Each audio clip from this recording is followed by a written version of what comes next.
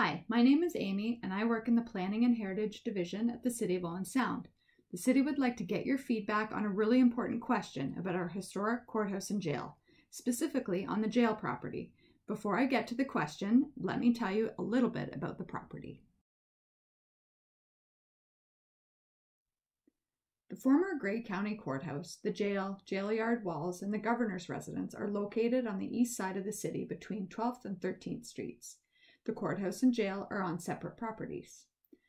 The courthouse is located at 1235 3rd Avenue East, and the jail property, which includes the governor's residence, is located at 1259 3rd Avenue East.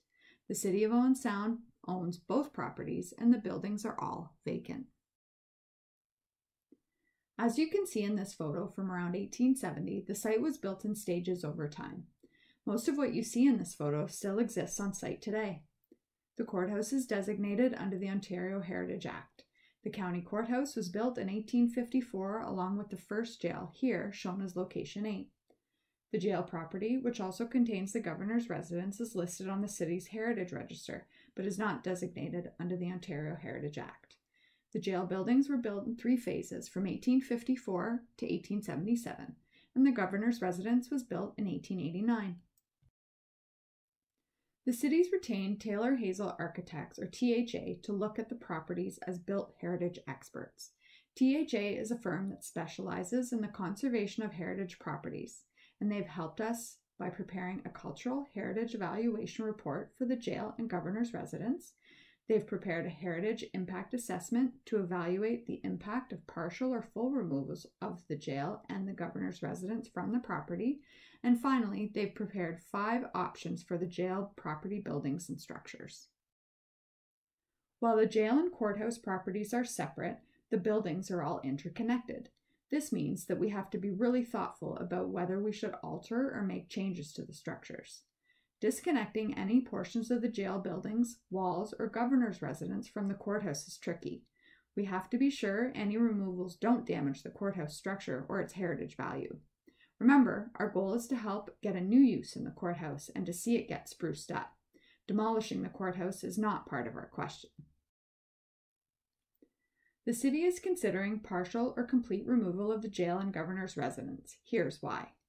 The preservation and reuse of the designated courthouse is our highest priority for the lands. The buildings have all been unoccupied for some time, and we need to find a new user. The current condition of the buildings presents safety and security risks. We've made repeated attempts to sell the properties, and we wonder if the jail buildings and structures are presenting a barrier to redevelopment. If the property is made more viable or appealing to a new user, we can help ensure the preservation of our courthouse. In order to make its decision, Council is looking for feedback from you on removing none, some, or all of the governor's residence, jail buildings, and/or jail walls.